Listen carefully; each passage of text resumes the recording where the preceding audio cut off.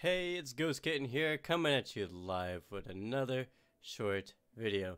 And in this video series, we are going to be talking about streaming tutorials and how to get your stream up and running and streaming successfully.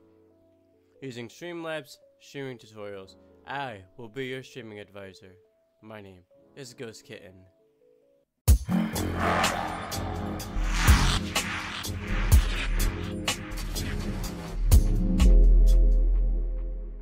Now, streaming can be pretty difficult for a lot of people.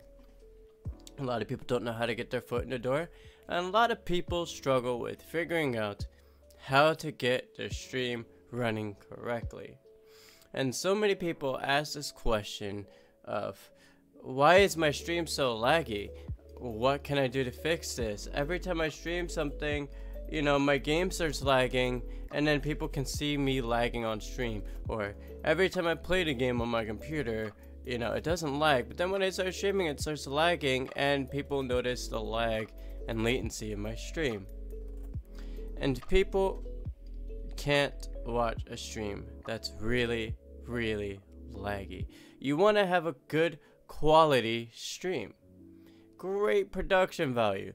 So I am going to give you the secret to fixing your stream so you don't have this lag issue.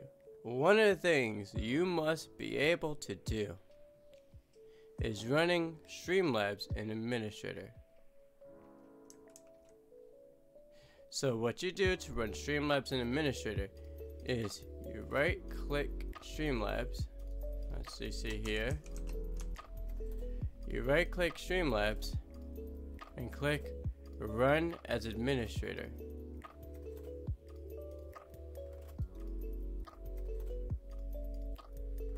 Doing this will allow your stream to run in administrator mode.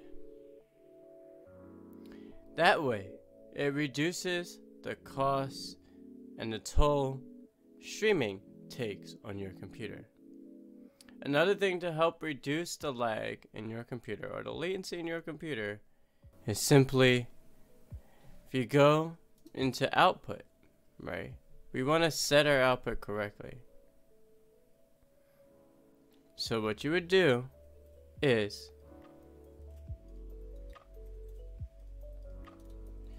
you would go to output, click hardware NVNC to set your hardware encoder correctly.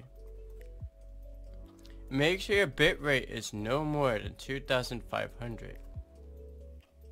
Now, what that does is it allows some of the load of encoding your stream happen on your GPU. GPU has so much resource, right? And you want to save your CPU for something else. The more alerts and notifications and things you have on your stream will also take a toll on your CPU and RAM. So you want to use if you have NVIDIA, use the NVIDIA encoder in your Streamlabs. That way, all the coding gets done on your graphics card instead. If you have AMD, you may not have this option, so software encoder will do just fine as well. Make sure your bitrate is no more than 2500. Having a high bitrate will cause some stuttering in your stream. Make sure you set your bitrate correctly, because that drastically affects your stream. If you set it too low, the bitrate your quality of stream will look really bad. It'll look very pixely. So a good 2500 sounds like a good middle balance for me, at least. So the next setting you need to set is in the Advanced tab. We're going to scroll all the way down to where it says Dynamically change bitrate when dropping frames. You want to always have that checked off.